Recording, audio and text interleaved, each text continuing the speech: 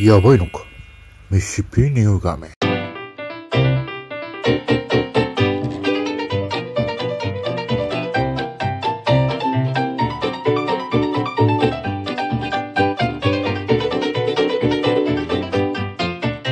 亀次郎です。ご視聴ありがとうございます。今ね、ちょっと心配してることがあるんです。その心配事の前にミシシッピニウガメの説明を少しいたしましょう。ミシシッピニウガメはアメリカのね、東部からカナダの南東部に生息する夜行性のカメさんで、最大高長は12から14くらいで、重さは250から350グラムぐらいと言われています。このカメは性格は温和で飼いやすい水ガメです。ニョイガメの入門種と言ってもいいでしょう。多くのカメが必要とするバスキングライトや紫外線ライトが不要であるという説が多く、他のカメと違い飼育施設の初期費用が少なくて済みます。また熱を帯びるライトを使用しないため、初心者でも安全に飼育を始めることが飼いやすいと言われる理由ですね。ミシシッピニウガメの主食は水ガメ用のね、配合飼料を与えると栄養バランスはいいと考えます。しかし秋も来るので、そういった場合には乾燥エビとか生き餌をね、与えることもいいと考えます。餌の量はカメの頭の大きさほどの量が適量かと思います。餌を与える回数は1日に1回。幼体の時期はね、日に2回与えてもいいと思います。水中に残った餌は水質の悪化の原因となりますので取り除きましょう。飼育水はカメの飲み水でもありますので、なるべくきれいな水を保つように水の交換をしましょうね。それでは心配事の本題に移ります。こちらがミシシッピニウガメのマルちゃん。生後約3年の女の子。高長は 12.5 センチ、体重はなんと390グラムあります。高長は良しとしても体重がね、重すぎるのではと。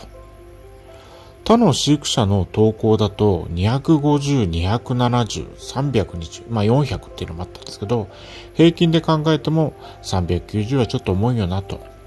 そんなマルちゃんですが、元気にしていることも事実ですし、どうしたものかなと悩んでいます。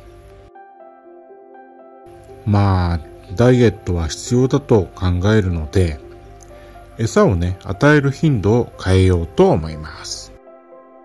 ベビーの時代は日に2回、ヤングは日に1回、アダルトは3から5日の間に1回というような情報があるんですけど、ちょっと定かではないんだよね。マルちゃんはもうアダルトサイズと言っていいので、餌を与える頻度をね、毎日から3日に1度に変更し、1回に与える量はカメプロス沈下性を10から12粒。効果により与える量は調整していきたいと考えています。しかし、ミシシッピニウガメのアダルトサイズでは、理想的な本当の体重はどのくらいなのだろうか。最初に記入した数値250から350はネット上の平均値であり、本当に正しいかは定かではありません。情報の中には 600g などもあり、もうわからん。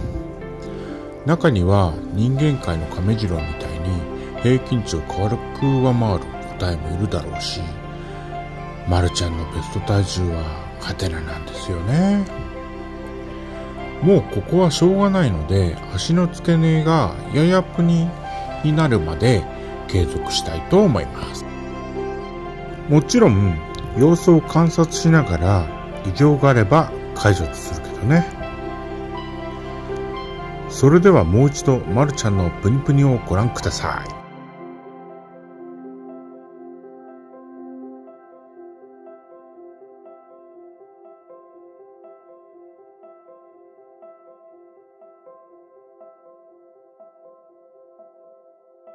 ね、まるちゃんプニプニでしょ。